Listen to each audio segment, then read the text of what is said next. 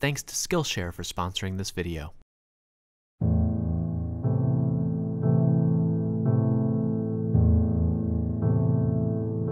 Me voilà assis, ayant du mal à tourner une vidéo.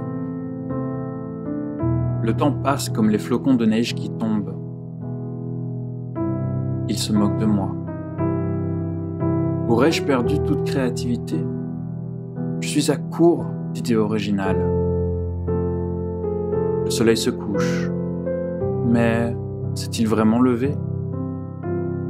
Je ne peux pas laisser cela durer plus longtemps. J'allume la cheminée électrique, qui n'est qu'une petite source de chaleur glorifiée. Je prétends que c'est le froid qui m'empêche de travailler. Mais les chats le savent que c'est un mensonge. Je me couche toute la journée, mais je ne peux pas dormir. J'ai rêvé longtemps des repas avec des amis, mais je ne trouve aucun plaisir à manger.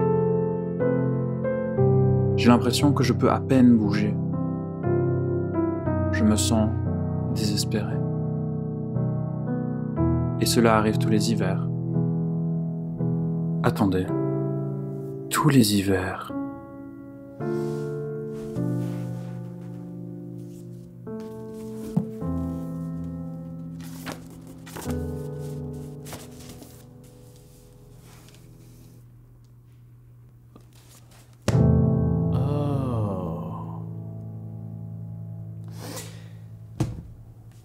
How's your mental health been? If you, like me, have struggled with feeling low lately, you're not alone. Over half of all Americans say that their mental health has suffered due to the pandemic. And as the weather gets colder and the days get shorter, many of you may be feeling especially down. But sometimes a mood change with the seasons, it's not just an ordinary shift. It could be a particular kind of depression, known as seasonal affective disorder, or SAD. Man, the psychologists are making dad jokes with their acronyms now. Also known colloquially as seasonal depression or winter blues, seasonal affective disorder is a mood disorder that starts and ends at more or less the same time every year. If you're like most people with SAD, then your symptoms begin in the fall and they continue through winter. Although there are some folks who experience seasonal depression that starts in the spring or summer, though that is much less common. Now, seasonal affective disorder is technically not a formal diagnosis in the DSM, which is the diagnostic tool that American therapists use. Instead, it's labeled under major depressive disorder with seasonal pattern. And that makes sense because it shares a lot of the same symptoms as non-seasonal depression, like having low mood or feelings of hopelessness or feeling lethargic or fatigued all the time, or a loss of interest or pleasure in activities, even suicidal thoughts. But there are some symptoms that are more characteristic of the seasonal pattern, like sleeping way more than usual and a craving for carbohydrates, which leads to overeating, which leads to weight gain. Of course, most of us probably feel a little bit down and eat a few more carbs than we should during the winter season, but seasonal affective disorder is different in terms of its intensity and persistence. It gets in the way of normal functioning and it sticks around for a really long time. Symptoms typically last around 5 months and subside only when there's a change in the season. So for winter pattern depression, you might start feeling bad around October or November and then feel better around March or April.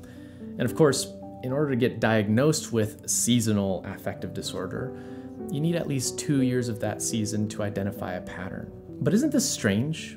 Why do so many people feel depressed only during winter? There must be something more to it than just dreading the holiday party with your second cousin twice removed. We think part of the problem is light.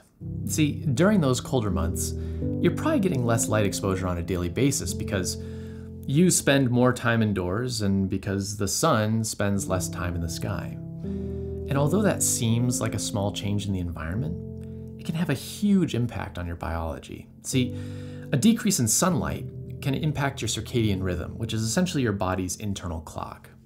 I don't know about you, but my mood changes pretty drastically when it's only 4 p.m. and the sun is already setting.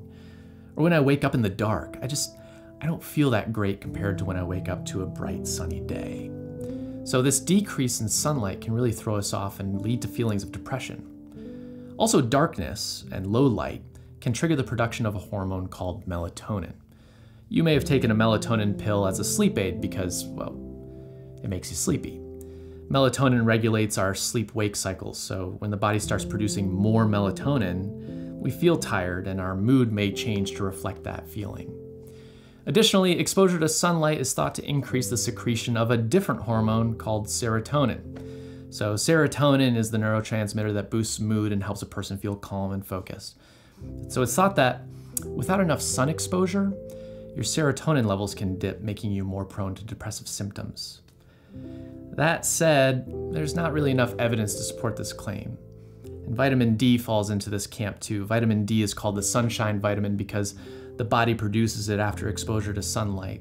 Some research has indicated that, if you don't have enough of it, that may make you a higher risk for SAD, but more evidence is needed at this time.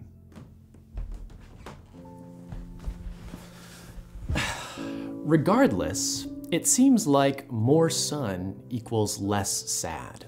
And in fact, we can see measurable differences in the percentage of people suffering from seasonal affective disorder based on how close they are to the equator. So people living in places like Florida or Southern California have seasonal depression rates at around 1.5%.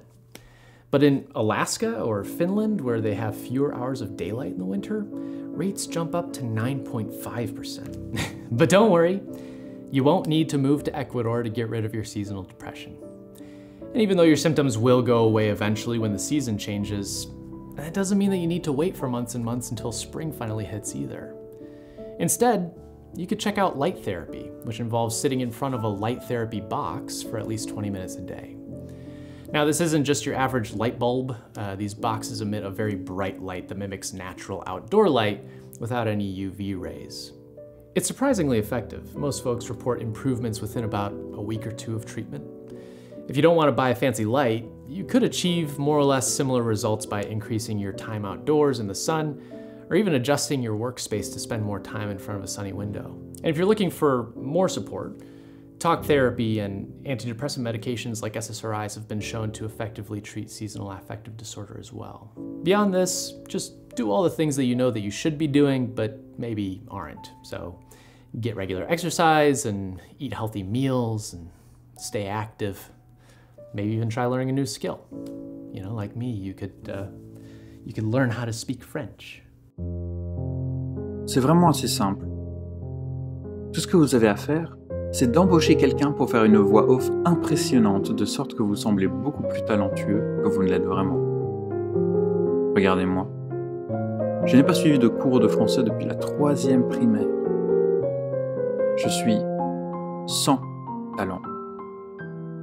Mais si vous voulez échapper au désir existentiel de la vie et faire plus que simplement regarder par la fenêtre en pensant au nihilisme, alors vous devez stimuler votre esprit. Si seulement il était si facile d'apprendre quelque chose de nouveau. Attendez. Qu'est-ce que c'est que ça?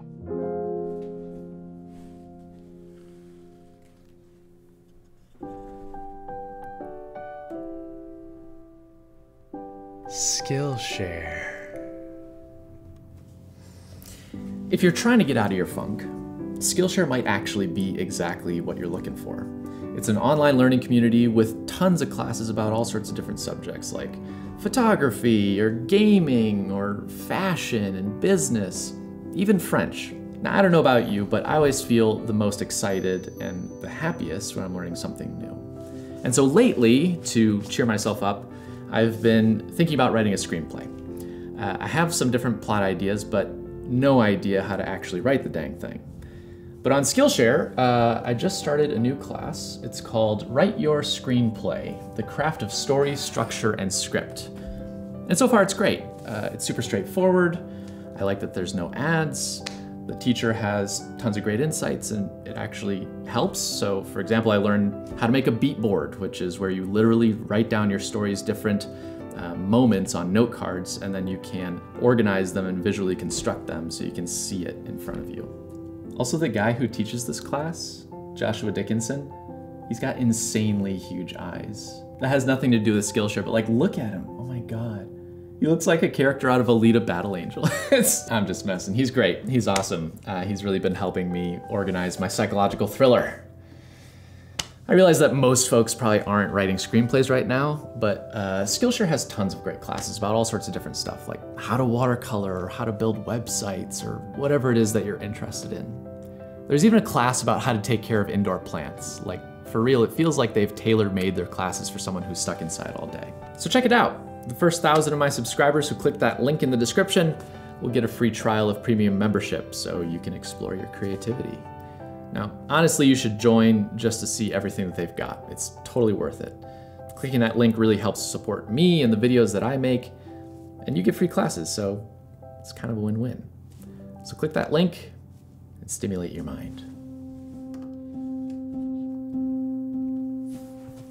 I know that I'll be spending a lot more time indoors this winter, and with the pandemic ongoing, public health officials predict that people who have never experienced seasonal affective disorder may start to have some of these feelings this year due to increased stress and changes in our lifestyle that keep us inside.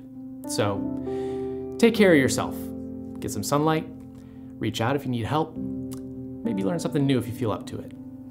Until next time, I'm Micah. Pensez-y.